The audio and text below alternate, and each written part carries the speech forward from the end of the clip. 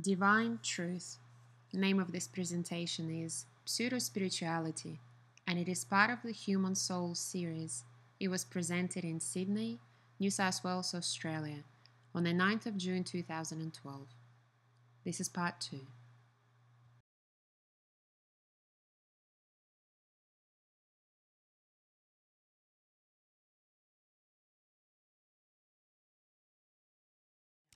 Okay, welcome back.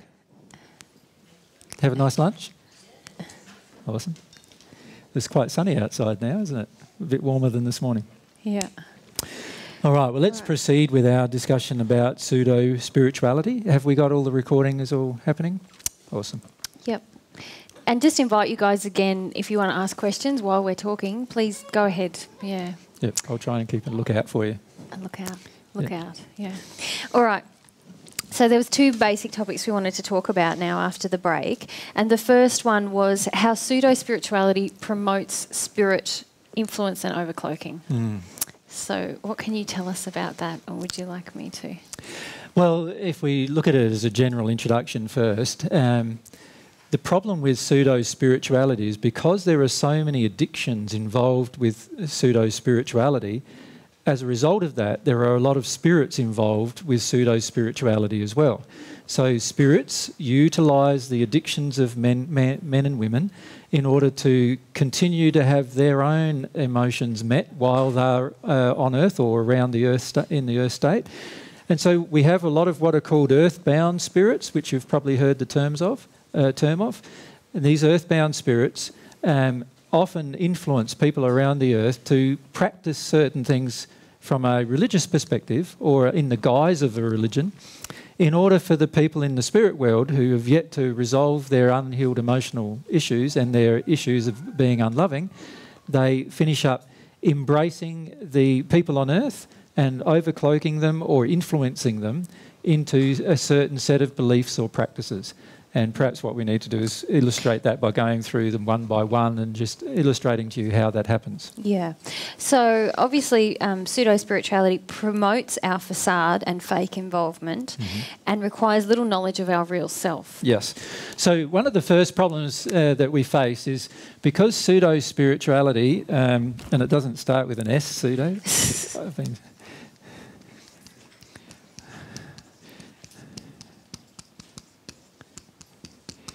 Is sort of like promotes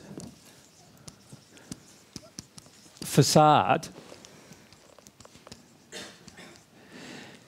Because of that, and if each person who lives in pseudo-spirituality, some kind of pseudo-spirituality, and remember we can do that even if we're listening to truth, we can still live in that place. Every time we are in a facade, we're in a facade because we want certain addictions met. And spirits use addictions to control us.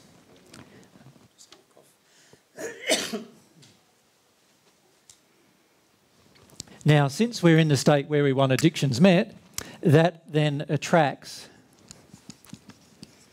spirits who also want similar addictions met.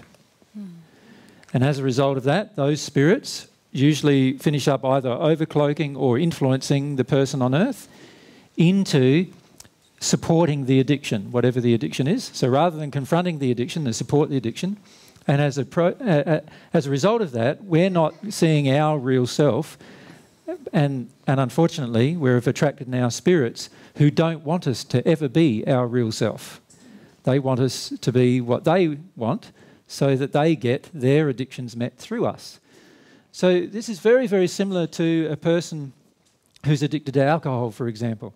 If you have an addiction to alcohol, there'll be spirits who will come in and influence that condition to be addicted to alcohol. And as a result, those spirits can then get some of the alcohol needs that they have met through the relationship with you. And pseudo-spirituality promotes this in a lot of ways. So let's look at some of the addictions that I might refer to. We see it happening a lot with sexual addictions. So there are whole forms of spirituality revolving around sexual addictions and having sexual addictions met. these involve things like, and when I say addictions, there's addictions in two sides. There's the addiction to having lots of sex with lots of different people, that's one side. Then there's the other addiction, which is having no sex with anyone, which is the other side, and they're both addictions. Do you understand? It's like one we call, what's the name we call for abstinence or celibacy? Celibacy, right? So that, and the other is, what would you call it? Promiscuity. So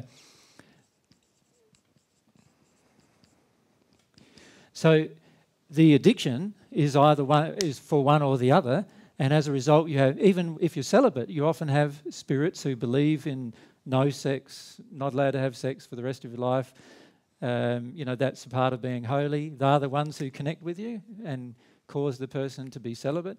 And then you often have the flip side of that, which is spirits overcloaking people, involving them in promiscuity in the form or in the guise of spirituality.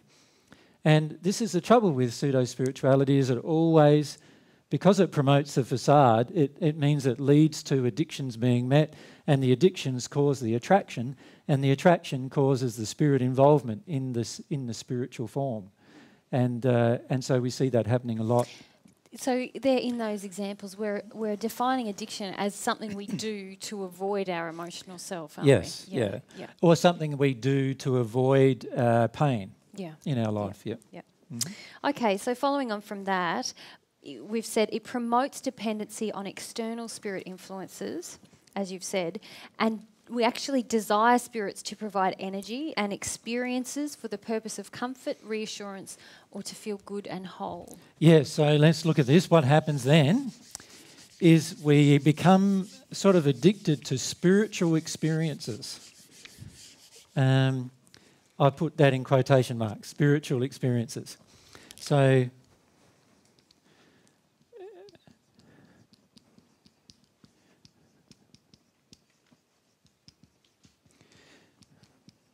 addiction to metaphysical spiritual experiences.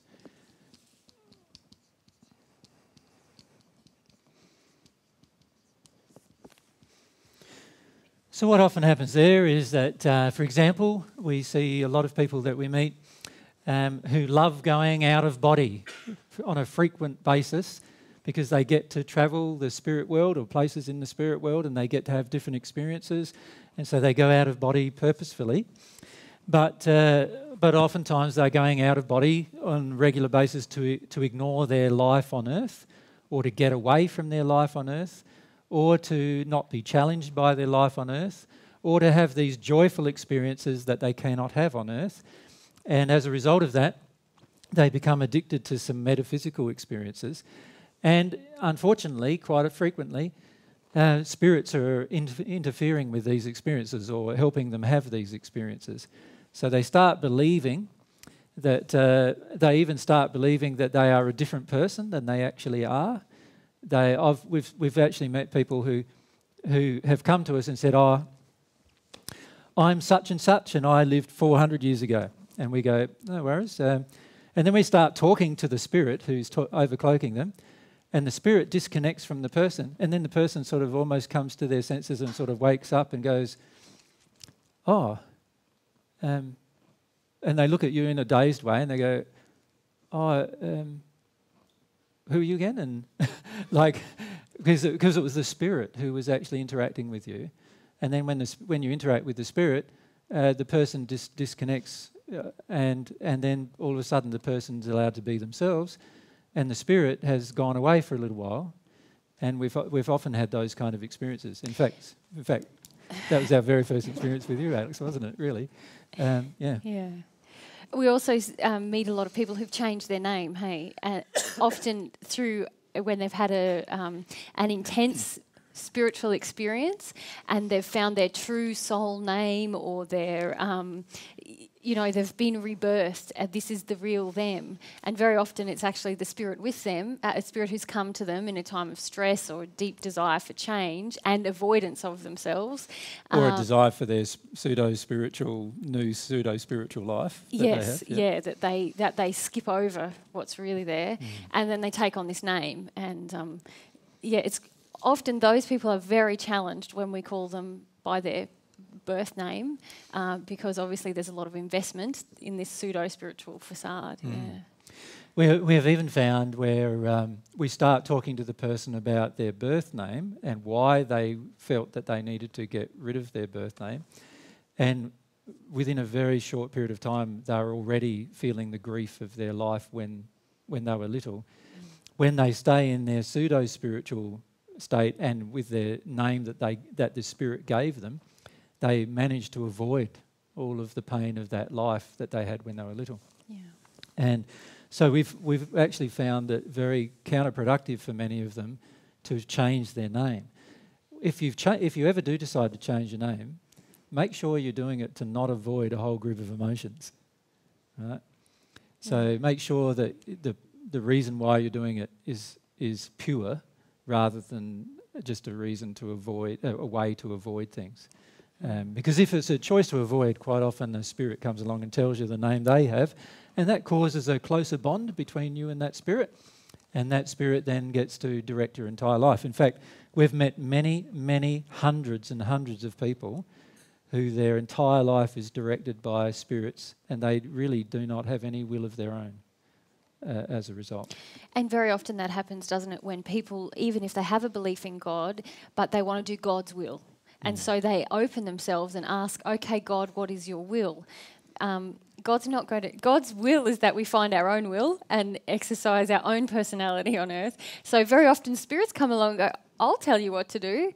And people end up feeling like they're doing God's will when actually it's a spirit. And it may be a spirit who believes they're guiding them in a positive way, or it may be a spirit who has got some deeper, darker intentions in order to get their addictions filled through this person. So, yeah. So you'll find in this, in pseudo-spirituality, many people have an experience, a spiritual experience, and it's like they become a different person instantly. Have you ever heard of those particular? There's many documented cases of it. And like I said, many hundreds of people we've met have gone through that experience. The problem with that experience is it's not a real change.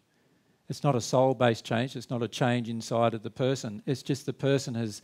oftentimes they've wanted to get away from their life before it happened, and they just go away from their life, and in comes a spirit, and that spirit guides the rest of their lives.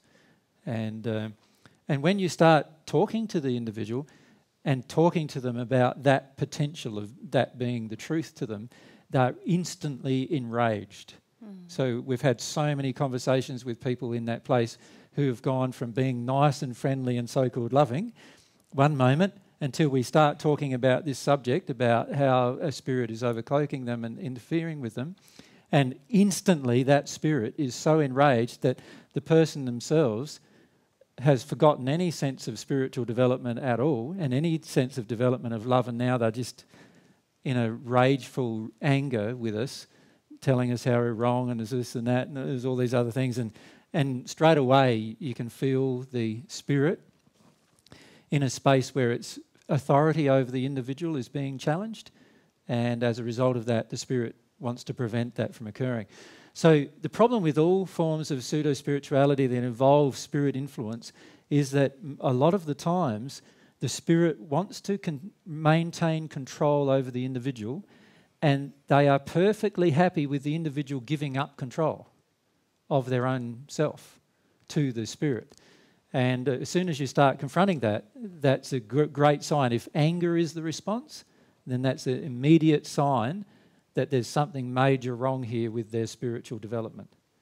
Because it should be love that is the response. If you are falsely accused of something occurring and you're in a state of love, what would happen? You would stay in a state of love even if you're falsely accused. So the reality is many of these people get very angry very rapidly. It's like they have a Jekyll and Hyde personality, almost. And that is actually the case. They have a spirit overcloaked personality and their own personality, which they switch between. And many of them, if they went to a doctor or something, the doctor would say they're schizophrenic in their nature.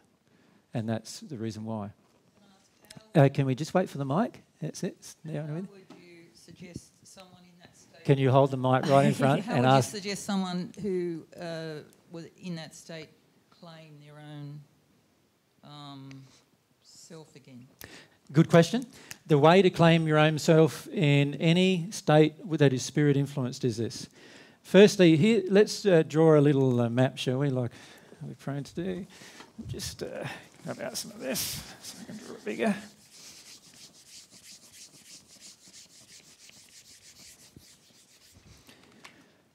So here's the person on earth. Here's the spirit influence that's around them. So this is the spirit who's influencing the person. The reason why that spirit can influence the person is because this person no longer wants to have control of their own life in some way. So this person here already must have a feeling of wanting to get away from their life.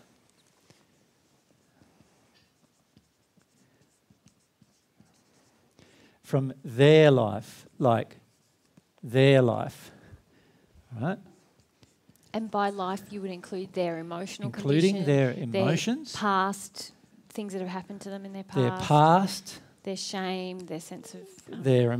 that's all part of the emotions, but also their experiences. They want to forget their experience. Now, as soon as you have a strong desire inside of yourself to forget your own experiences and to reject your own past and to not deal with the emotions that are a part of your past, in other words, to not remember them and actually process them and deal with them in a positive manner, you will be very, very tempted to try to get away from your life. For most people, they don't want to get away from their life so much that they're willing to commit suicide, but they still want to get away from their life a lot. You know, they don't like their life. Now, as soon as that happens, you are now inviting a person in the spirit world who would love to have your life so that he or she can manipulate your life in some way to get their own addictions met. And that person will begin to have an influence over you, sometimes a very strong influence. Now, to reverse that situation, we have to go backwards as to why it happened. And why it happened was because we wanted to get away from our own life in the first place. So what we need to do is start embracing our own life and our own emotions and our own past and our own experiences. To do that, we have to go through an emotional, psychological process of embracing our life, the things that actually happened to us in our past, and work our way through them in an emotional, present manner. When we do that, it is impossible for spirits to have a great deal of influence on us anymore. Does that make sense to everyone? If we don't do that, then every time we desire to step away from our life again, the spirit can have influence on us again. Now, if we're always stepping away from our life, the spirits can maintain almost total control over us. Now, there are two forms of what are classified as mental illnesses. There are more than two, but there are two primary ones that the majority of people have heard of that are a part of these kind of influences with spirits. The first one is called manic depression, which you would have heard of. Has everyone heard of that? It's a depression where you have very, very high highs, what are called highs, and very, very low lows. What's happening there is when you go into a high state, you are actually being spirit overcloaked, usually by more than one spirit. They pump you with their energy and keep you awake as long as possible so that they can experience what they've missed out on experiencing in Earth for as long as possible. And this is why many people in the high spend a long time, usually 23 hours out of 24 awake, doing all sorts of things they would not normally do. Now, when spirits do this, they have an effect on your physical and spiritual bodies, so much that the physical and spiritual bodies start to be degraded in their condition, and the spirit body in particular can no longer maintain its energy. As that degrades, eventually it gets to the point where the spirits can no longer manipulate the connection, and the spirit connection breaks off. And that's when the person goes into a deep depression, which is where they would normally be avoiding their day-to-day emotions. And then once they recover from that physically and spiritually, They then start going back up again, and then the spirits can influence them again, take them back up into a high, and then they stay in a high for a period, the manic phase for a period. And then you have that effect happening. Now, they are just spirits affecting the whole process. In many religions, a lot of people view that state as actually a good state. They actually can see the difference in many religions, particularly when you go to Africa or South America. They can see the difference in the overcloaked state compared to the normal state, and they call such a person a prophet. So they don't actually give it a name, manic depression. They call it being a prophet. It's the same, often the same state. Yep. Another state that we've heard of, that you would have heard of, is schizophrenia, and I'm not that sure. CH. Yeah. Z. Yeah. O. Phrenia. That's not right. Anyway, you get the idea. Schizophrenia is a state where a person is hearing voices constantly, and really what they're doing is they're hearing the voices of spirits, talking to them constantly.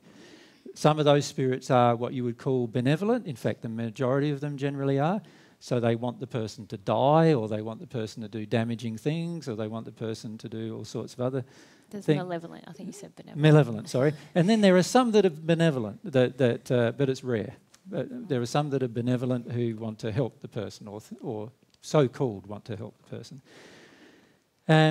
This kind of person generally switches between one state and the next, or one spirit and the next sequentially, and so therefore it's very difficult dealing with their day-to-day life, and oftentimes you're dealing with a different person. Every time their character or personality switches, you're actually dealing with a different spirit in the spirit world. And the key is to address each spirit and work out why that spirit is attracted to the person. And once you've worked all those things out, you can see what emotions in the person, the emotion that the person themselves on earth is avoiding. So whenever a person on earth is avoiding something, this causes a much greater attraction for spirit influences upon the person. So pseudo spirituality promotes avoidance. It actually supports avoidance. It doesn't confront it. It supports addiction and avoidance and facade. Because of that reason, you often see many people who are involved in those forms of spirituality overcloaked or severely influenced by spirits. And you often can be talking to them 1 minute, and then it's like, who are you now? You're like a different person, talking to them the next minute. And the primary reason why is during that time there was a transition of what spirit was controlling the person, or themselves controlling themselves, and then a spirit controlling them. And you often see that relationship. Thanks, Dave.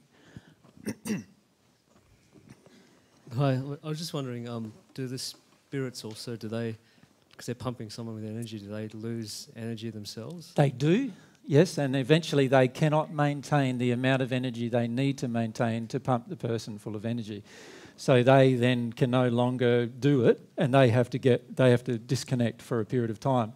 But because their emotional addiction is to control the person to do certain things. So let's say the spirit is missing out on sex in the spirit world, and they want to overcloak a person on earth who will engage freely in sex if they overcloak them. Then they overcloak them, pump them full of the energy, help their sexual experiences until the person gets so exhausted that they can't even maintain their own body anymore, and the spirit can't maintain the connection anymore, and the spirit disconnects and the person goes into a huge slump straight away, remembers what they've done, feels ashamed, feels even worse, and then the cycle continues because the person doesn't want to feel what they're feeling, and so they step away even further. As soon as they recover physically, then the spirit overcloaks them again.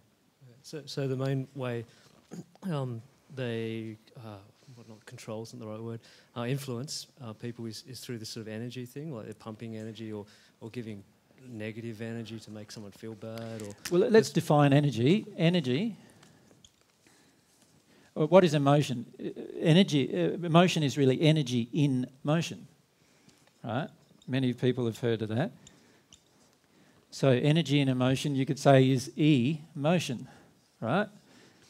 And the reality is that it's our emotional condition our desire for certain emotions to be met that we're not willing to meet within ourselves or in a pure way. We just want the addiction met for that emotion any time from any person. And it's our addiction that creates or establishes the connection between a spirit who's willing to give us that addiction, that emotion we want, as long as we're willing to do what he or she wants. So there is an exchange where we're willing to do what he or she wants so that we get what we want. And that's what creates the overcloaking or the spirit influence. If you are not willing to exchange emotions with people in any addictive manner, in other words, I'm not willing to do something for you if I notice that you are in an addiction and want something from me in that addiction, and you are not willing to do something for me when I am in an addiction, or you notice in me something that seems to be an addiction, then it's very difficult for us to give each other an exchange of emotions that would validate both of us. And it's exactly the same with our spirit friends. If we wish to give them something and we wish to receive something in return, then there's a high likelihood we will be influenced.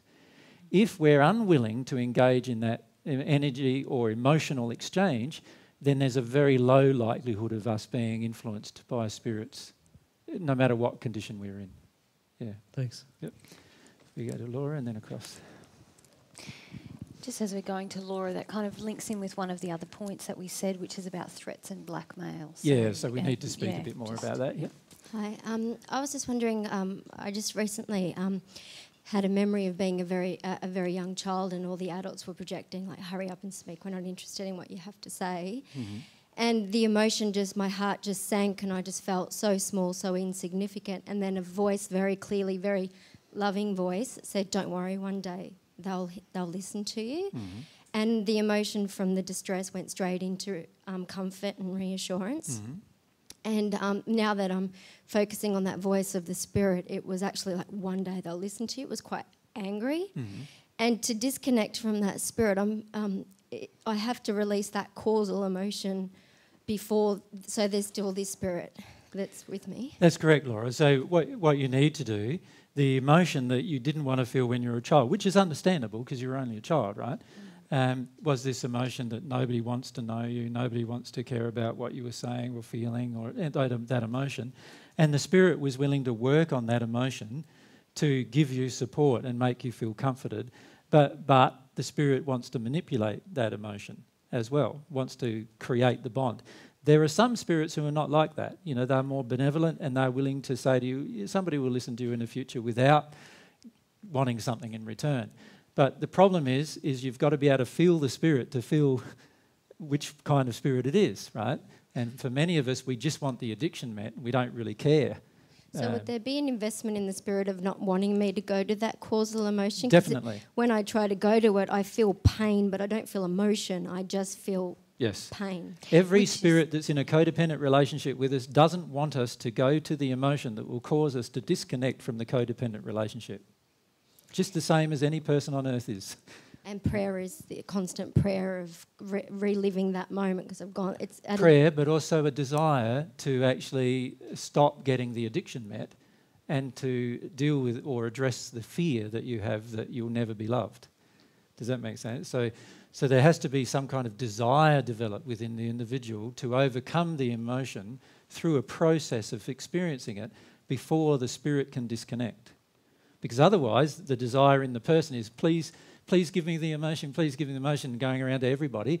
And of course, you'll have spirits attracted to you who are totally happy to give you the emotion you want, as long as they get something in return. Yep. Thank you. Yeah. If we come down the front here. Yep. Back onto the previous point you had. Yep.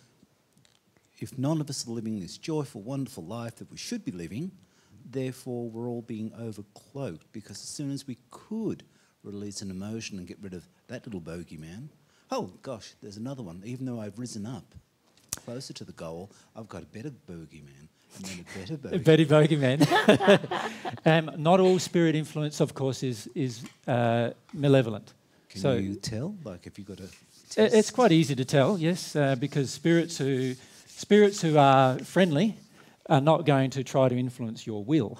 Spirits who are malevolent always attempt to influence your will. When I say influence, they want to control your will in a negative direction. Spirits who are positive never want to control your will in any direction. So if we look at it in terms of spirits, and we've given some talks about positive influences versus negative influences from the spirit world, but if you look at the two types of spirit influence, let's call it bad, shall we, in terms of a simple explanation, and good. Good meaning it's going to help your soul progress, going to help your soul grow, it's going to make you more loving, more truthful, more honest, more all of those things. Bad meaning it's going to keep you stagnant, it's going to keep you in the same emotions, keep you in your addictions and all of those kind of things. So that's the definition in this case. I'll just use those terms because it's simple and easier to write as well. Now, if we look at the type of influence, we don't have to progress very far in our spiritual development to release bad influences. There's only really one or two things we have to do. One is to become more ethical. So if we personally are ethical, and I've given a talk recently about ethics, it's not on the net yet, but if we're more ethical, meaning that we are more unwilling to live in unethical relationships with any person or spirit, that we are willing to live in a loving way, in other words, we're willing to give to others, but we're not willing to take from others unless they have a willingness to give, and also that it's in harmony with the principles of love. So some people are willing to give, but it's not in harmony with the principles of love. Some people want to give because they then get an addiction met, for example. If we are in ethical arrangements with people, it's very, very hard for a negative individual, whether that person is on earth or in the spirit world, doesn't matter, to influence us in a negative direction. Very difficult.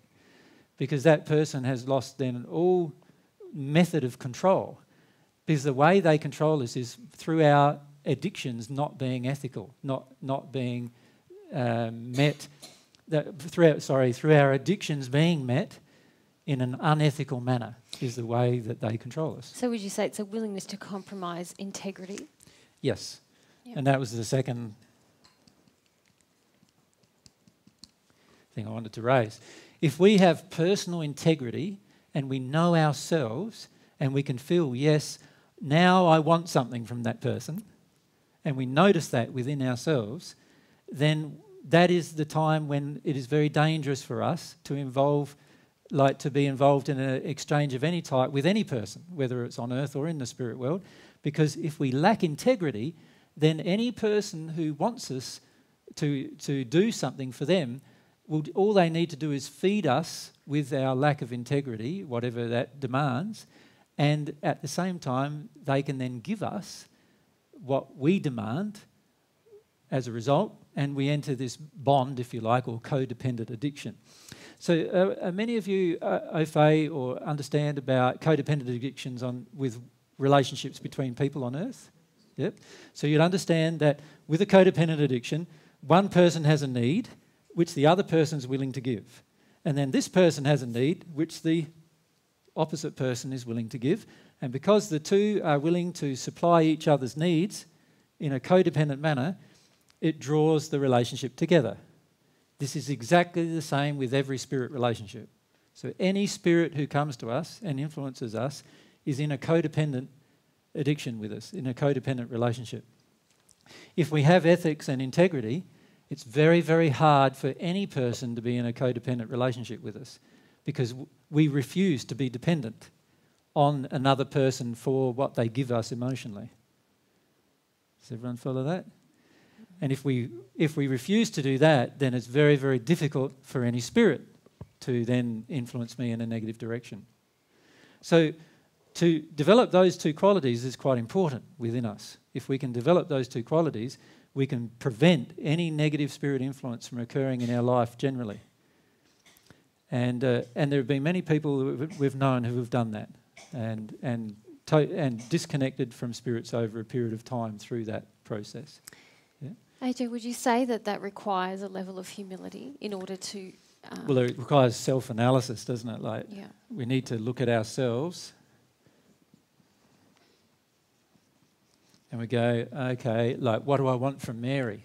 So I've got to look at myself and go, what do I want from Mary? I want Mary to think I'm beautiful and nice and lovely, and I want her to, these are all the feelings that I might want from her, right? And then, okay, what does Mary want from me? Well, she wants to feel safe and secure and all those kind of things. So as long as I make her feel safe and secure, she might give me the emotions I want. Now, most of the time we do that in a very unconscious manner, but we still do it. Now, if I'm willing to feel that Mary's actually feeling very unsafe, and if I make her feel safe, while that might be great, I might give you nice she feelings. might give me nice feelings as a result, I'm not helping her soul grow. So therefore, it would be unethical for me to make her feel safe. She needs to go through whatever is making her feel unsafe. Does that make sense? And if she goes through that, she can then decide for herself whether she wants to give me any nice feelings or not, without it being a bartering system where I'm exchanging one feeling for another.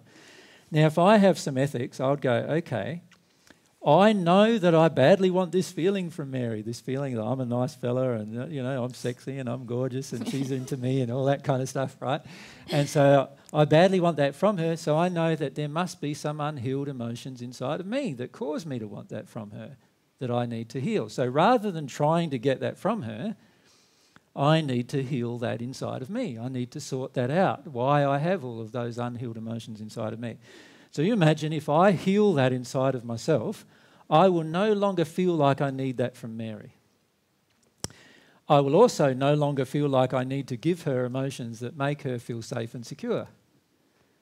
Now, if she does exactly the same thing, she no longer wants emotions from me that make her feel safe and secure, and she's no longer willing to barter with me sexually to get the feeling of being safe and secure, then we are now our true selves.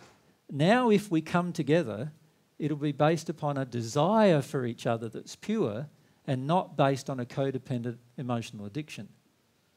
Can everyone understand that? Now if Mary has passed, the situation is no different. I'm still on earth and Mary's passed. If I have this emotion coming out of me that I want to be made feel good and nice and gorgeous and, you know, and sexy and all that kind of stuff, and Mary's passed, there's a chance that, and if she's willing to barter that for making her feel safe and secure, then she'll give me that emotion and I can give her the safe and secure emotion. We'll still be in a codependent addiction. It makes no difference whether we're living on earth or whether one of us have passed or whether both of us have passed. We are still going to have to work our way through whether we're being loving or not with our addictions. Now, pseudo spirituality says that, none of that matters. Pseudo spirituality says, it's great to give a person. That person, what do they call it? The different forms of, there's even books written about this on earth where there's different forms of love that we like. What's it called? The Love 5 languages of love. And sorry to the writer, I'm sorry, but you're way off. And so the languages of love are, I want safety. When I get safety, I feel loved. Well, that's an addiction. That's not love. That's a desire for a certain addiction to be met. Now, when you have healed every feeling of fear within yourself, you'll automatically feel safe. So, of course, you won't, at that point in time, feel like you need the addiction of your safety being met right at that moment. And so when a man comes along and he tries to make you feel safe, you go, what are you doing that for? Like, I want you to love me, not make me feel safe. Like, I'm already safe. I was safe before you come along. I'll be safe if you go. I'll be right. And it actually feels quite condescending then. It feels condescending then. It's no longer codependent because I feel a repulsion now to any codependent addiction because I've healed the emotion inside of me. And that's how things happen with regard to spirits too. I can no longer be attracted to a spirit giving me an emotion once I've healed the emotion inside of myself. Just like I can no longer be attracted to a person on earth. Yeah? So really in answer to the gentleman's question, it's 2 parts, isn't it? If there's one, a willingness just to have in personal integrity will reduce a lot. Yep. But then the full completion of it is when we've dealt with all the Yeah. the emotions. Is that what you're saying? Yes, that's Yep. true. Like, obviously, it's a growing process. We'll deal with one emotion, we'll deal with another emotion, and as we deal with different emotions, different spirits leave us and other ones come. But we only have to deal with a couple of different feelings, the ethics and integrity, to stop engaging these spirits emotionally. And that can be done quite quickly. Like, you can do that within a week in your life, basically, to stop engaging the spirits. But for many people, they want to engage the spirits. They want the feeling so badly that they're willing to engage anybody, let alone a spirit. Yep. So they do. Yeah. Now, Yvette's had her hand up for some time, so we'll go back to Yvette. No, we want to go back to Yvette. If we want to go back to Yvette because she's had her hand up for some time before then, and I said she would. Yep, Thank you. fire away. So I've had many conversations with people where they have this blank look on their face for, say, 30 seconds, as if they're really glazed. And I always used to think before I found out about spirit attachment that they were just bored of what I was saying. So is a spirit coming in then and getting them to kind of switch out, and is that because of something I've said to them? Usually when people go glazed, there is generally one emotion primarily, and that is whatever subject was being discussed before then, they don't want to be emotionally involved with. Right? Now, generally what happens is a person steps away from that discussion inside of themselves. Now, at that point in time, it depends on how mediumistic they are as to whether a spirit will overcloak them or they'll just be in a dazed state. It just depends completely on, what their previous relationship with spirits has basically been. For some people, their previous relationship hasn't been established, and so they just stay in a dazed state until you've changed the subject. And once you change the subject, that's a subject I'm interested in a way, they engage again without there being too much spirit influence. If it's a person who has had a lot of spirit influence in their life and is more mediumistic than that, then oftentimes a spirit will come and engage that subject. So you'll see a small glazed period or a switch in the personality of the individual, and then from that moment on, when you're talking about the same subject, the spirit's talking rather than the person. And then when you stop talking about that subject, the spirit goes away because he's not interested in the next subject, and back comes the person. And these kind of transactions happen very, very frequently in our day-to-day life. The majority of you would be absolutely frightened out of your wits to know how often it happens in our day-to-day life. There's no need to be frightened, though. It's just understanding of what's going on emotionally inside of us that causes us to make the decisions that we make. Yeah. I see it often in audiences as well when there's a pressure behind the person to ask the question, and I often feel like it's not perhaps relating. It's not the person who's just got the question. There's a spirit going, you've got to ask this now. You've got to ask this now. Yeah. You've got to ask this now. It's like, I've got to put my hand up. I don't even want my hand up. I don't want my face on television. I don't want my face on the internet. I've got to put my hand up. It's like somebody's doing this to you almost. And a lot of that is connected with your own emotion too, though, because they can't do that with you without there being some kind of emotion inside of you. Now, sometimes the emotion is good emotion, like an emotion where you want to help somebody is an emotion that's a positive emotion that's loving. So you might feel the spirit with you, you might have met them in their sleep state, you might feel compassion for them in their sleep state, and so you want to help them, and so you feel impelled to put up your hand and ask the question for them because of that love that you have for them. Or it could be a codependent addiction. The key is to be self-analytical. Yeah.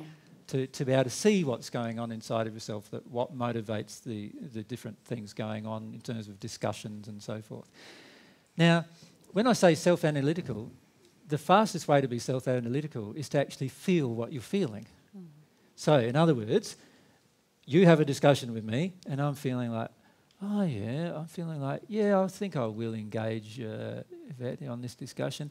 It's a bit boring, this discussion, but, she seems to be a nice person, so I'll engage her. Now, am I really committed in the discussion? No. So if I was truly honest and loving, what would I say?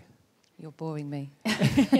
Well, I might not say exactly like that if I'm loving. I might say, I'm bored with this topic I'm not of interested discussion. in this So it's not topic. you're boring me, because you might be very interesting on other topics. Does that make sense?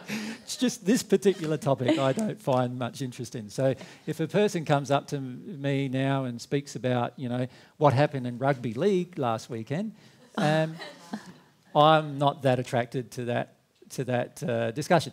If they're talking about what happened in AFL last weekend, then I'm a little more attracted to that subject, but still not very high on my list of priorities. Does that make sense? And there might be, inside of any individual, because of our personality and nature, we have literally thousands of topics that may interest us, but also many thousands of topics that may bore us or may, when we don't feel that interested in at the time. And the key is to be honest and truthful about that, so that the person then can choose, do I want to engage them or not?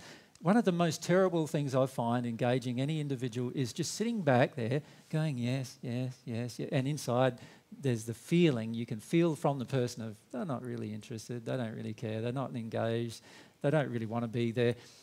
It's far better if they just say, look, I don't want to talk about this. I'd go, you beauty. Let's play ping pong. Yeah, or let's do something, or not talk about it, or something, like something different. And the big issue that we have with most of our interactions is that we're not prepared to be honest, truthful, and loving at the same time. And because we're not prepared to do that, this is what causes people to disengage from conversations. That's what causes the blank looks on their faces, and it's what causes spirits to also often be involved in conversations that the person does not want to be involved in. Yeah.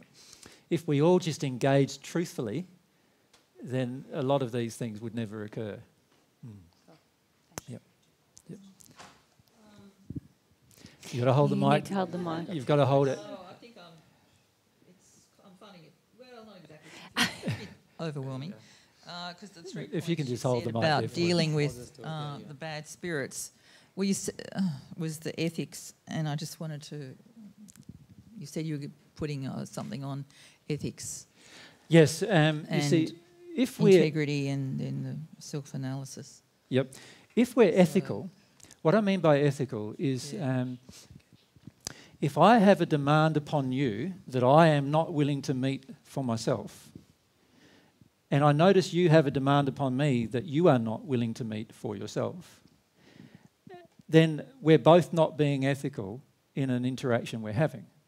So if I'm not willing to do something for myself that I am willing to do for you, or wanting you to do for me, then I am not ethical.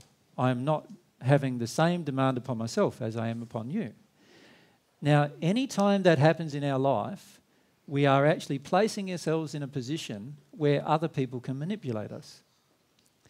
And as soon as another person can manipulate us, we're now placing ourselves in danger. Whether that person's on earth or not is immaterial.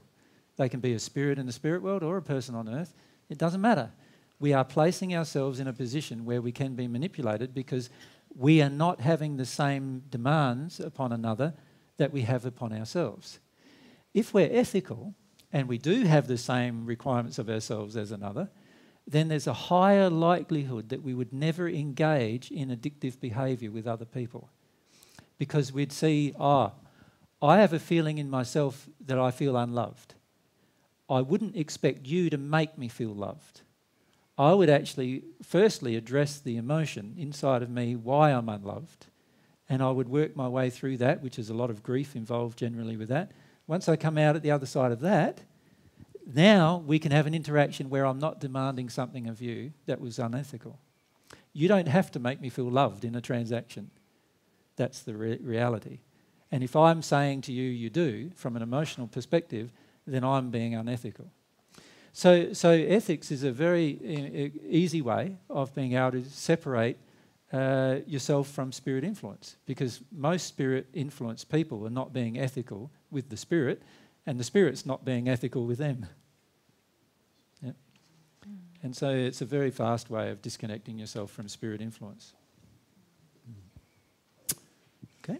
Someone had their hair. I just wanted to ask you before when you said, if we say let God's will be, we're open to God's will, that's when spirits come in. Often, rather yes. than because God's being desire. what we want to do. God's desire for us is that we discover ourselves. You know, we're talking about pseudo spirituality versus true spirituality. Now, in pseudo spirituality, there's a lot of emphasis, as we've been talking about, on the facade and avoiding our real self. Now, God's desire for us is that because God created us with this beautiful personality when it's in harmony with love. So God's desire for us is to discover ourselves.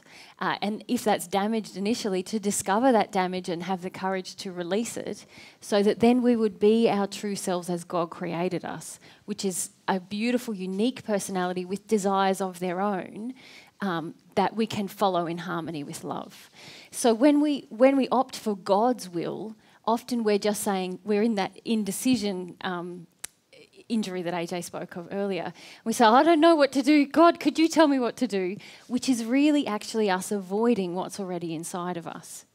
Or avoiding making a decision for ourselves. Yes, so there's a lot of fear involved in that. God's desire is that we confront our fear and discover ourselves and heal ourselves, and then whatever we do with our will be loving. And so that's why when we say, okay, God's will, it's usually a huge injury and an avoidance, and it's missing the mark of truth, which is God wants us to know our own unique will in harmony with love, because that's always going to serve ourselves, God, everyone else, once we use our will in harmony with love. Is that clearer? Yeah. So if you're indecisive and you're asked something, you might talk to God. Like, would you maybe just get a feeling in your heart? I mean, sometimes I get a message up here, but is that maybe spirit telling me, Yes. a spirit telling me, you know, whereas maybe I should be getting a feeling in my heart, Yeah. which is more me or something. Exactly. Yeah. Exactly. And it will require some self-analysis as well. So looking at your own feelings and being able to feel that spirit for you to be able to understand if that is actually a benevolent spirit, so someone who's guided by love, or someone who's guided by wanting you to stay in addiction and to create a codependence with them. There's going to be no harm to your soul following the advice of somebody who's loving. There's going to be harm to your soul following the advice of somebody who's unloving. So the key is to remember that spirits can be either loving or unloving, and we need to know the difference if we're going to follow their advice. So when somebody's there giving us some advice, there's no harm in listening to the advice. The key is to ask ourselves whether the advice is loving or unloving. Many of these schizophrenic people that I talked about earlier get advice like, kill that person, kill yourself. Now, that's very unloving advice. And so, therefore, it would be very sad if the person engaged that unloving advice. It's going to harm their soul as well as the soul of the spirit who's giving them that advice. So it's far better if the person reflects and goes, okay, yes, we need to work out, you know, whether this person is giving me loving advice or unloving advice. If they're giving me loving advice, it's my choice still to follow it or not. I'm allowed to choose. That's what free will is. Free will is the gift to choose what I desire to do. Whether it's loving or unloving, I have that free will to choose which one I do. And the danger is, as you've correctly just thought of, when we think that is me, or that is my higher self giving that advice, rather than being connected to ourselves and realising, no, that's somebody else telling me. And pseudo-spirituality encourages us not to examine that. It says, yes, that's your higher self, yes, you know, because it promotes an avoidance of our true feelings, our heart connection. So it's great that you're now thinking, hang on, who is that telling me that? Because and it might be someone very friendly and who's Yes. helping your life out, or it might be someone different to that, or it might be someone just feeding an addiction. The key is for you to make the choice about which one that is, and to follow the advice dependent upon what kind of person is giving the advice. It's like if you went along to some kind of event where you noticed every single person in the audience seemed to have a really terrible, messed up life, and their life was still continuing to be really, really bad, and they weren't happy at all, and then they were coming up to you to give you advice, then you'd be going, I don't know if I should follow this advice, right? The problem with spirits doing it is that we believe they're all somehow worked their life out, when most of them have yet to work their life out, or most of the ones that are on earth have yet to work their life out anyway. And so we follow the advice of people in just as bad a condition as what I've just described, without any consideration whatsoever as to what their condition is and what kind of advice they're giving. And that's a very harmful thing to do to our life. And in the end, we will be harmed by that choice and decision if we follow the advice of people we don't know and we don't know their condition. And that's always going to harm us at some point. So the key is to use your beautiful will, the gift that God has given you, to work out whether the person is loving or unloving, or work out whether they're being truthful or not truthful. Decide for yourself. And once you decide for yourself, you have the choice then to do whatever you wish. The problem with pseudo-spirituality is that often it encourages the abdication of the will. So in other words, we give up our own will because we've got this person talking to us every day saying this is what we should do, who we believe is God. And I know we have this friend of ours who, when we first met him, he wake up every single morning and he would say to himself, whatever you want me to do, I will do today. And he got a heap of messages about straight away he got a heap of messages about what he should do that day, and he engaged every single one of those things that he could do that day. He engaged, or he followed every single piece of advice he was given. And one of the first questions I asked him when we met was, do you know who's giving you the advice? And he had no idea who's giving him the advice. And if he could have seen the spirits who were giving the advice, he would never have listened to their advice. Now, those spirits encouraged him to leave his family, which he now regrets. They were encouraging him to leave most of his friends, which he now regrets. And they were actually encouraging him to actually die, which he started to recognise as well. Right?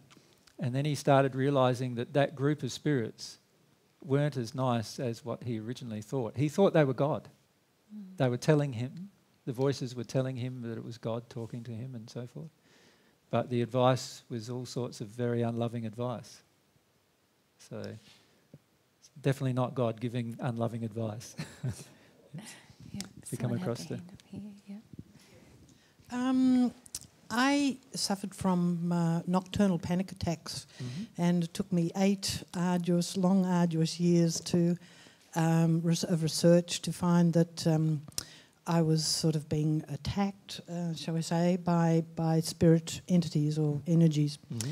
And I found an esoteric healer, and in one session I was released, and I haven't had a panic attack since 2003. Mm-hmm. Can you tell me what he actually did? Because it just absolutely turned my life around. It was fantastic. And I have the best life of anybody I know now.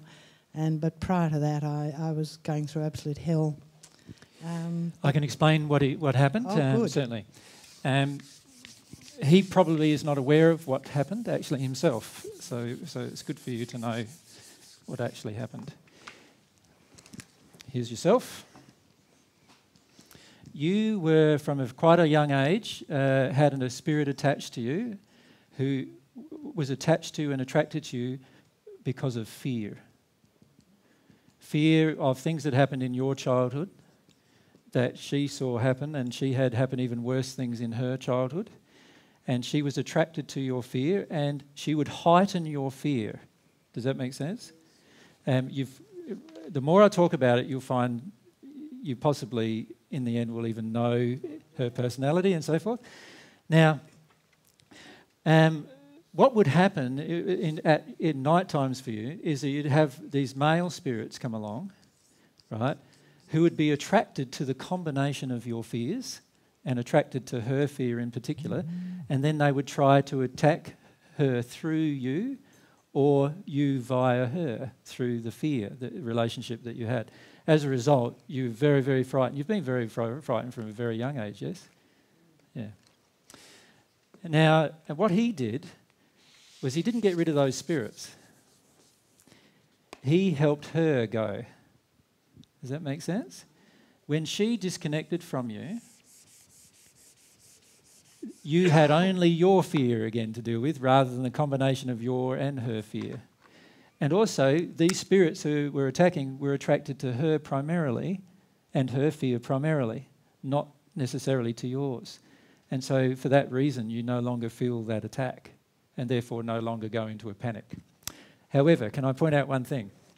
You still have some childhood fear to deal with. And while you have that childhood fear inside of you, there is the potential of some other woman spirit who's afraid coming and attaching herself to you at some point in the future, and the same dynamic being set up again. Now, because the reason why it hasn't happened for the last 8 years is because once you release the connection, you are in less fear. And as a result, there's less spirits wanting to connect to you who are also in fear. Does that make sense? As soon as the connection is severed, that's what has occurred. So what this esoteric healer did was help you disconnect from that spirit who was in fear, which is a very good, lovely gift, yes, that the person gave you. Yeah. You need to speak into the microphone so that the audience can hear you though. And that's what's happened to you in your life. Now, what would even be better though for yourself is to address the childhood fear that still remains within you.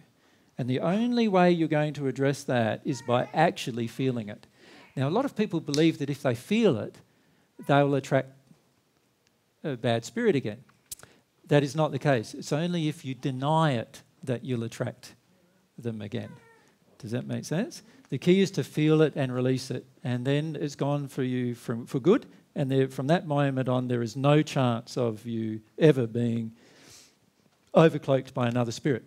What other thing the esoteric healer did for you though, which is perhaps less helpful, is there is now a spirit who is a friend of the esoteric healer who is now protecting you from being influenced by any fear-based spirit.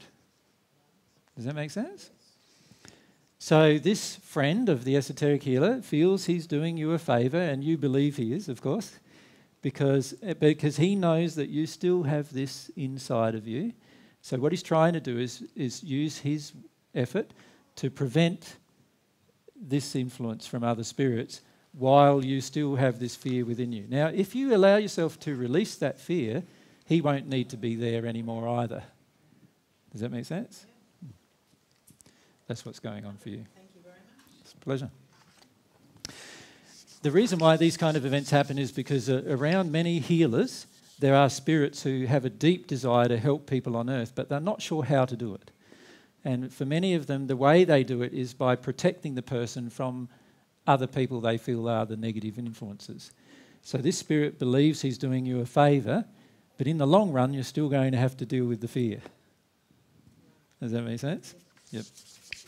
Which has been there from a very young age through childhood events that you're aware of, yes? Yep. Yeah, my pleasure. Okay, let's proceed down the... Yep, let's... You've covered a lot of what we've got written here. Because we want to get onto the sexual addictions. Yep. That's always the bit where are we up to time-wise? Well, we need to probably leave that section. We're going to put this outline on the net, so any of you want to read the additional things that you've lost or whatever. We want to get onto the sexual addictions because it is a big part of what we notice in pseudo spirituality. So. All right, so let's just go to pseudo spirituality meets sexual addictions. Mm-hmm. Yes. Okay, so pseudo spirituality looks for reasons and beliefs to hide behind the sexual addiction rather than confront it. Yes. And we've listed here 2 different ways that can happen. So I just go ahead and outline the first, and then... perhaps we can... Does everyone understand what Mary has said there? I think you need the examples to illustrate it. So we need to use some examples perhaps to illustrate it. So let's go on to the examples and then we'll illustrate the point. So when we have a lot of sexual shame, for example, and we don't want to confront the sexual shame, so that's shame that's in us from childhood, we're carrying it and we don't want to confront that terrible feeling inside of ourselves, we often promote sexual suppression and we choose a form of spirituality that is a vehicle for suppression. So does everyone understand that? So let's start with the emotion of sexual shame. Or sometimes we feel it as sexual guilt, which often comes from the way in which our parents have treated us when we've touched ourselves sexually or something like that when we're very young. We often get a lot of shame projected at us and a lot of anger and rage projected at us as a child. So this sexual shame and guilt builds within us, and sometimes our parents already have it, so then that causes us to already have it. So now, which way do we respond to it? There's usually one of two different ways. One way is to reject it completely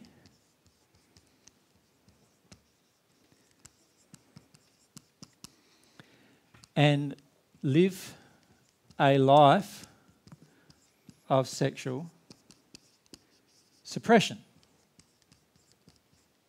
Double P? Yep. Yes? Now, if we choose to do that, we will choose a spiritual form or a spiritual process that actually helps us do that. That promotes that. That promotes that. So it might promote celibacy, for example. You know, it might promote living, it might view all forms of sexuality as not being holy. So we take on this sort of very, what I suppose you could call a Catholic view, which is the priesthood is the holiest, they're the holiest, and the nuns are the holiest because they are the ones who don't have sex with anyone, right?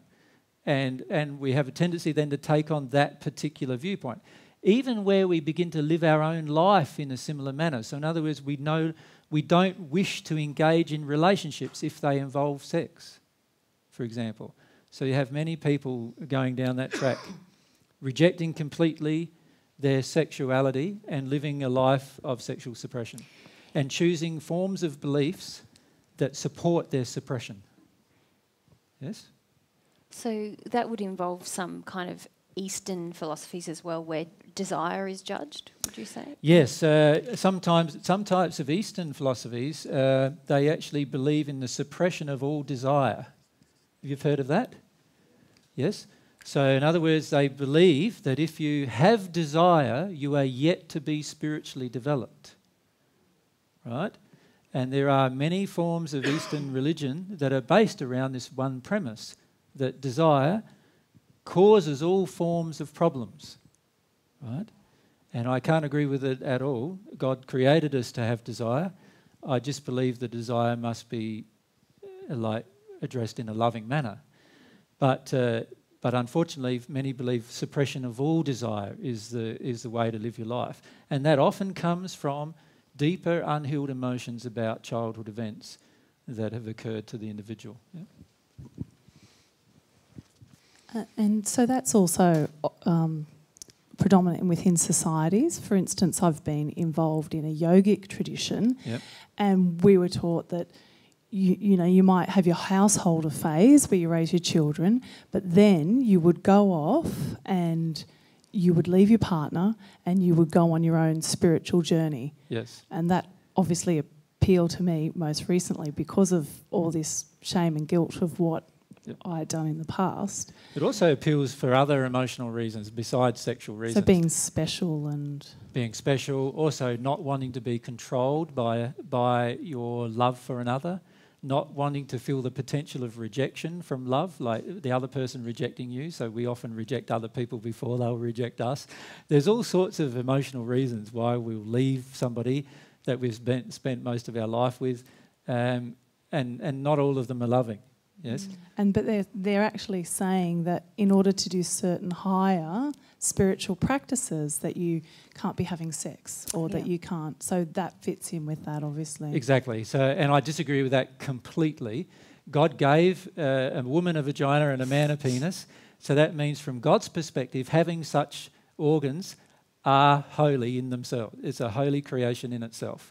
Any type of religious belief or any type of spiritual belief or practice that promotes the misuse of them or the complete non-use of them, right, is in itself obviously flawed, right? From a logical perspective, it's flawed. So any type of practice that involves those kind of things is flawed. So whenever a religious person or a person on a certain spiritual path promotes to us that to have a higher form of faith or a higher form of spirituality, we must reject our sexuality. They are automatically out of harmony with logic, but they're also automatically out of harmony with the creation of our own body. So therefore, it can't be spiritual. I actually feel it's not spiritual. It's the complete opposite. Yeah. Does that make sense? Thank you. Yep. The second thing we may do is sorry? Yeah, sorry. wanna On that first point, Yeah, though, you wanna say we more? talked about two different things. So we might be attracted to a path that promotes sexual suppression, or we will just judge sexuality as dirty and celibacy as holy and pure. But we're still carrying that shame, and it might manifest itself even, for example, a priest who becomes engaged with pedophilia, or a monk who lauds celibacy but is continually fighting this kind of sexual desire, and they're judging it through their shame. Yeah, and I've seen like even people who are meant to be well developed on that path of sexual suppression, if we could call it that, such as the Dalai Lama. He has even commented that he often has trouble controlling his sexual urges, he calls it. And I don't think it's a trouble. I think the trouble is not recognising them as a part of his spiritual nature. Instead, what he's doing is trying to deny them as a part of his spiritual nature, which is why we finish up having trouble with them. Exactly. Yep. There's so much about sexuality. So we need to understand that this sexual suppression as a form of spirituality is never going to enhance our life. It is never going to be completely successful in suppressing our nature. And there are many, many people who have discovered that in their life, of course. Yep. Okay, so the converse thing that pseudo-spirituality might do, rather than looking for reasons to suppress or ways to suppress, it looks for reasons and beliefs to help us openly live in our sexual addiction. Right. So this time, instead of rejecting completely a life of sexual and have a life of sexual suppression, we openly accept and practice sexual promiscuity. And ironically, this can be driven by exactly the same emotion, can't it? By the emotion of shame. Exactly. It's the same emotion, just suppressed and controlled in a different way. Yeah. Yeah. So, for example, if we have some sexual shame, we may want to actually overcome the shame by making out that we no longer have it. In other words, what we do is we get enraged about having shame, and then in our rage, we then carry out actions that cause us to make out that we're not affected by our shame. So we start convincing ourselves that promiscuity is fine by us, like it doesn't have any effect on us and all those kind of things. We start convincing ourselves. Then we'll be attracted to forms of spirituality that allow us to accept and openly practice sexual promiscuity. So we'll be very attracted to things like tantric sex practices, for example. And this idea of connecting to God through sex, yeah. Through sex, through. Yeah. I keep reminding people that you cannot connect to God through sex. You connect to God through a relationship with God. You connect to your partner through sex. Does that make sense? God doesn't want to have sex with you. God wants to have another relationship. God already has sex herself, with herself, and with the other. She is one complete soul. She doesn't need you to have sex with. Right? The reality is the soulmate relationship is the sexual relationship, the relationship between the two halves of the soul. So whenever we're involved in openly accepting and practicing sexual promiscuity, and then we choose a form of religion or a form of spiritual development that supports that behaviour, then we're actually choosing it out of an addiction that we're responding to in one way or the other. So can you see how that affects our lives as well? Like, there are many forms of spirituality on the planet that are about the complete denial of sexual experience, which has no logical sense whatsoever to it. considering that we were built with sexual organs. And then there are also complete forms of spirituality, less popular on the planet, but complete forms of spirituality that embrace the sexual experience with anybody and anything almost. And they, of course, also have issues with a very similar group of emotions. So that's something we need to consider. Yeah, it's very sad, isn't it? Because when we do confront the injuries we have in our sexual selves, that sexual part of our nature, and we heal them, what I'm beginning to feel is that there's so much creativity locked up in our sexual part of ourselves. Obviously, God created it to be a creative union, but also it feels like whole parts of my nature that are creative are kind of squashed through me judging and being ashamed and trying to avoid this sexual side of myself. Yes. And if you think even from a historical perspective, many religions have condemned female sexuality in particular because they are so afraid of females having power over males. And so what they do is establish another alternative, and that is males having power over females. And so you see all the way through the Bible, particularly in both the Old Testament and the New Testament, you see males exercising power over females because females are being viewed as the weaker sex or as being influential upon a male sexuality and therefore controlling a male sexuality. I remember, I think it is actually Luther that said he wasn't in favour of women being present in masses because they caused unholy erections in holy men. Which is a man not taking responsibility for his erection, is it not?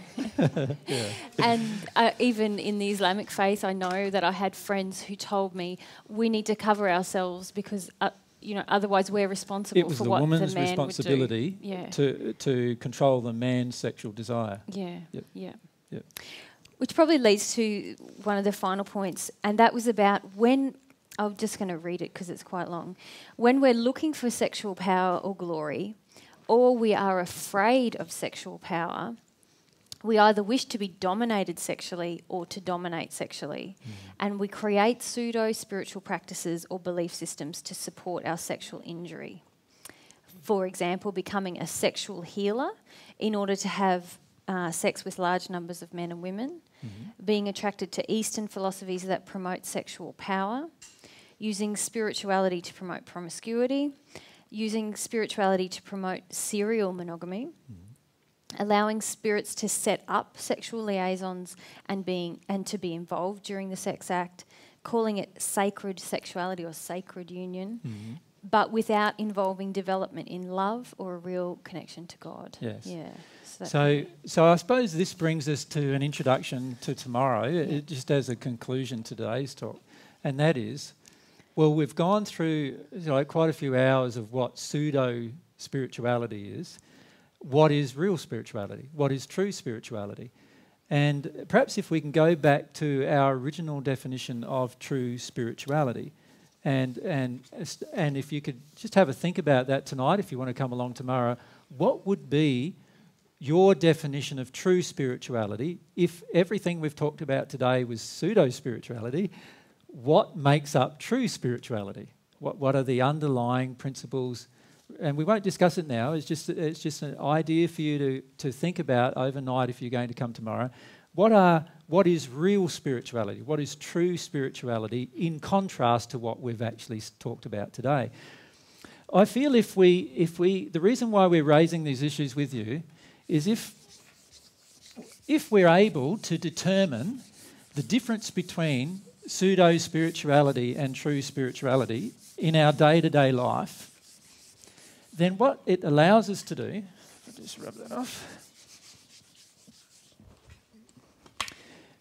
So if we're allowed to do this and put in true spirituality,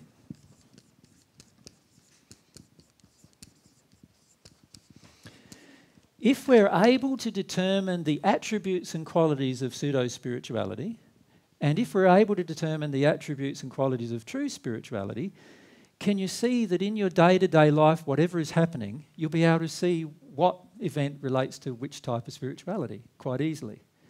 And therefore, you'll be able to see what stuff you would like to investigate more fully, or what stuff you can quite easily leave alone without having to investigate at all if you don't want to.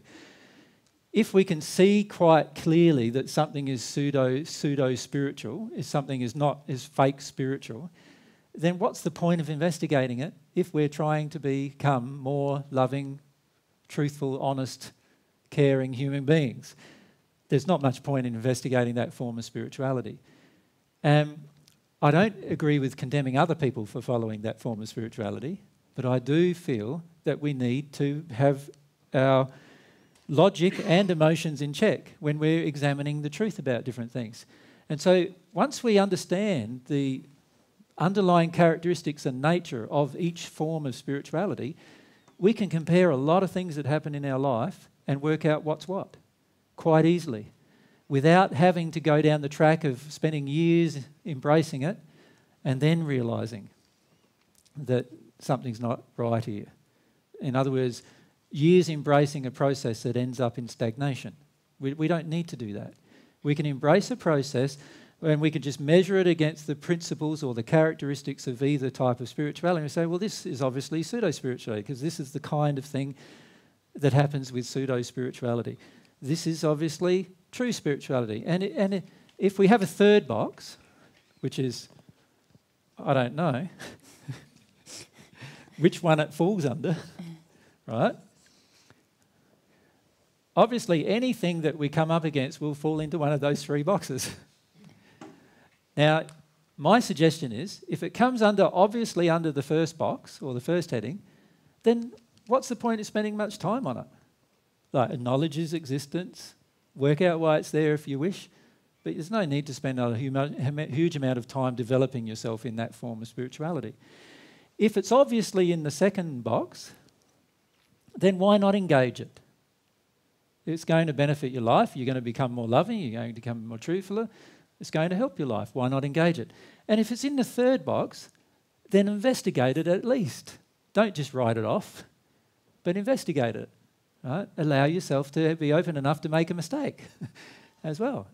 Does that make sense? And if you can do that with your life with regard to these forms of spirituality, you will find very rapidly that you'll be able to determine the truth of different things. And in the end, isn't that what we want, most of us? Most of us do want to know the truth. We want to know what is the truth of the universe, what is the truth of things. And the fastest way to find it out is to know the characteristics of truth versus the characteristics of error. And that's the whole reason why we've done the discussion that we've done today.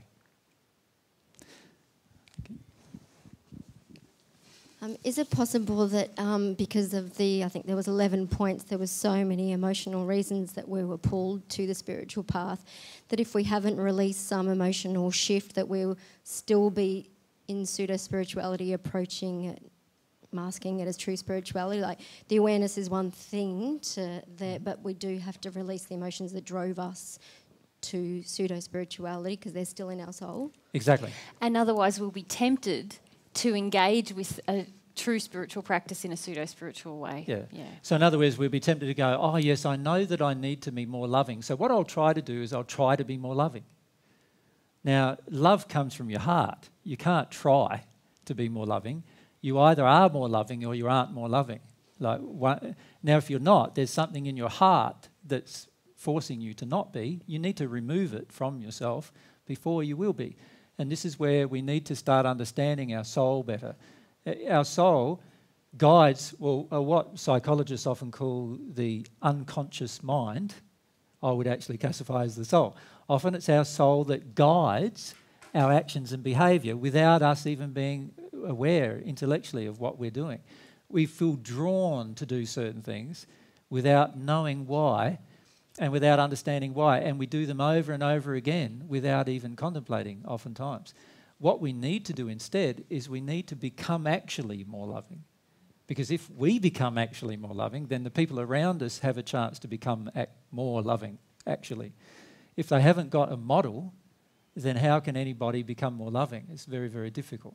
So my suggestion is be a model of what it's like to become more loving, but become more loving in a manner that's not driven by your mind, but actually comes from your heart, comes from your feelings, then you'll be in a place where you're practicing true spirituality no matter what you hear. Whether you hear error or truth doesn't really matter anymore. Does that make sense? Yeah. And also when we start getting clear logically what is true and what is pseudo, and we act ethically with our clarity of logical truth, it can also break codependent relationships and addiction with spirits, enabling the causal emotions easier access? Yes, very much so. Like, so, for example, if I decide inside of myself that I'm not going to engage ethically in codependent relationships anymore, and I'm going to notice when I've got an addiction that I want met by the other person, and instead of trying to get the addiction met, I'm going to try to feel why I want the addiction met instead, then I have a higher likelihood of being truthfully spiritual. If I do the opposite, if I engage the addiction, no matter what form of spirituality I say I'm practicing, I'm probably going to be quite pseudo-spiritual, quite fake in my spirituality, because my heart is not involved, my addictions are instead. And that's what is the underlying reason why we have pseudo-spiritual practices on the planet, because we want our addictions met. Yeah. Thank you. Yep. I've got a two-part question. The first is out of curiosity whether you see good spirits or bad spirits in this room today. And then the second part of the question is if God is the creator of everything and is so and is more loving than the most loving person on the planet, why do those evil spirits even exist? Why not just go? Yep, good questions, both of them. Firstly, yes, there are both forms of spirits here present today. There are spirits who have a positive, benevolent influence upon all of the members of the audience. And also there are a group of spirits here that are benevolent who are trying to help the other spirits as well. So they are whole, very large groups of spirits trying to do that. There are a second group of spirits, which are the more malevolent spirits. Today, though, it's very interesting because many of them have been malevolent, but are listening to this discussion with an openness that they haven't had before. We've had many groups where we have malevolent spirits come, and they, instead of listening, they are very attacking and they try to disrupt the conversation. We haven't had many of those spirits here today, which is a great sign in the sense that it means many of them are wanting to learn rather than to attack. Right? In terms of why it happens, it's quite simple. And if I can just explain why it happens. And the same question applies to why there are good people on earth and why some people don't seem to be very good. It's exactly the same question with exactly the same answer. We all have the gift of will. We can use it in a loving direction, which will result in happy emotions. We can use it in an unloving direction, which will result in painful emotions. Every single person in the spirit world who's in an unhappy place or an angry place or what we would call a malevolent place, wants to attack, every single person on earth who's in the same place have at some stage in their past life, up to the present, used their will in an unloving direction, which is causing them to feel a great deal of internal pain. Every person who's a much more happier person in terms of a loving person, happier person in the spirit world in particular, has used their will in a loving direction, and therefore it results in a happier place. It's quite that simple, as are all truths. All truths are very, very simple. So what I get from that myself is, if I use my will, the gift that God's given me, this beautiful gift actually, that causes me to be a free, sentient being able to make choices, and if I use this will in a positive direction, the result for me and anybody around me is always going to be more happier than it would have previously been. And because I'm a work in progress, it can be a slowly increasing ramp of happiness. Does that make sense? If I use my will in a direction that is unloving in its underlying premise, in other words, I want to control, manipulate, demand, I want to push people around, get what I want, be selfish, all of those kind of unloving desires and emotions. In the end, sooner or later, I will arrive in a painful place, which will have a lot of painful emotions associated with it. Some of them will be anger, some of it will be grief, some of it will be terror and fear, and it's all because of my choices that I've personally made. If I understand the power of my own will to create either a happy life or a painful life, then I will be a lot more circumspect about the decisions that I make in my life. And that is the secret, I feel, to part of true spirituality. True spirituality tells you the truth about what happens with your life in a very simple, direct manner. If I choose loving actions, if I choose loving feelings, and if I choose to release from myself any unloving ones, I will, as a result, have happier life. And the people around me will have a happier life as a result. If I choose the opposite, then the opposite result is definitely going to come. In the first century, I called that you reap what you sow. That's what I called it.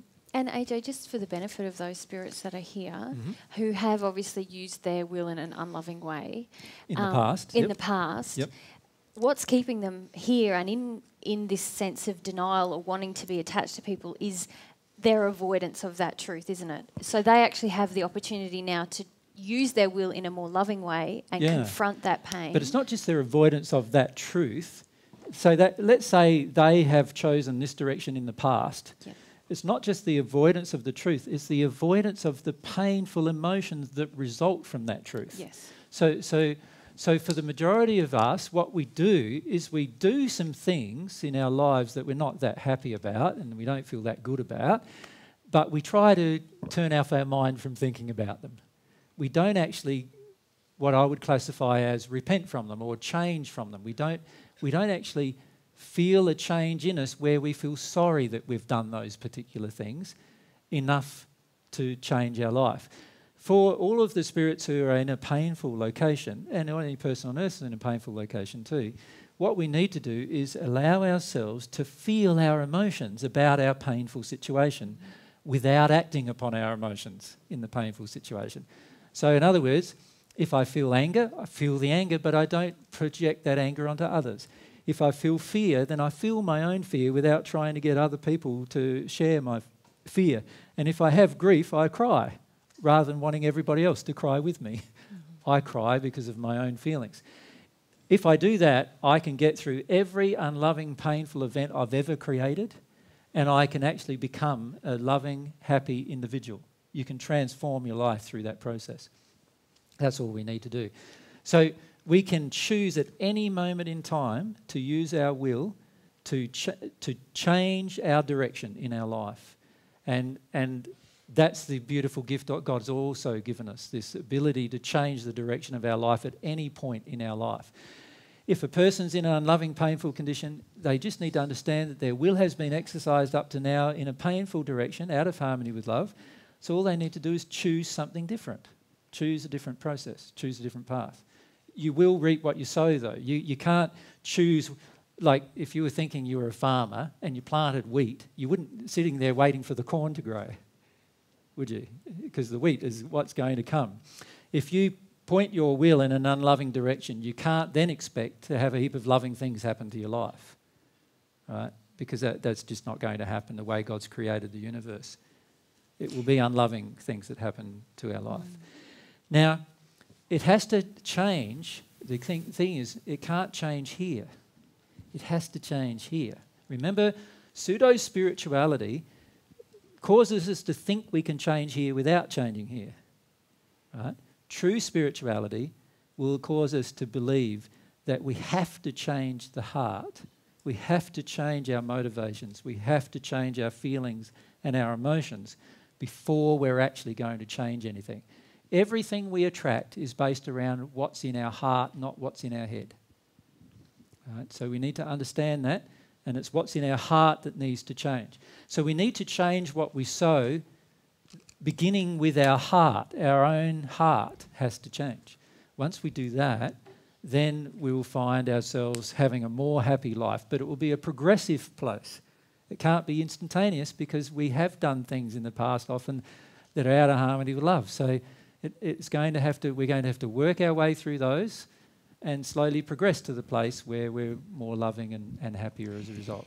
And even though it might seem difficult to understand that now there's these negative influences around us here on earth, and where's the justice in that? It's actually a provision of God's love that He's allowing, even after we pass, the opportunity to change and grow, and hasn't reduced our will in any way, although there are some restrictions, more restrictions He places on us once we pass in terms of where we can go. And the more restrictions that we've placed on ourselves, to be honest. Yes, it's more relating to the choices we've used with our will while we're on earth. But it is actually just that we're still granted that opportunity to use our will in harmony with love or in disharmony with love. Yeah. So what we'd like to recommend today is to just have a think about the chat that we've had today, and tomorrow, if you could think about what you believe true spirituality would be, the signs of true spirituality. What are the characteristics and attributes that you would expect if you were thinking that something would be true? And have a think about that, and if we can engage that in the discussion tomorrow for those of you who come, that'd be wonderful. Thanks for your time today, guys. And we have to be out of here, what is it, at 3 again? 3. And we have to leave fairly suddenly because they close up at 3:15 and set the alarms on, so we need to move. Yeah. Tomorrow we start at 1. 1 o'clock, I I'm think it was. pretty sure it's 1. Yep. 1. And we go through to 3:30. 3:30, I think we'll make it, because we have to be out by 4, I think it is, isn't it? Or 4? 4:15. Yeah, and we've got to pack up in that time too. Yeah, so 3:30 it probably. So we'll have to finish about 3:30 or even a bit earlier tomorrow. Could we just thank some people? David and Yvette have done a lot of organising to have our venue and actually donated our venue. So thank you guys so much. Thank you to those. Yeah. Thank you. And also to our support crew, Lena and Igor and Joy, Cavill and Diana who come and help us today. Yeah. Thank you. Yeah. And we'd like to thank you guys for your time today, and we look forward to catching those of you who want to come tomorrow, here tomorrow again. Yeah, thank you. So good night. Thanks.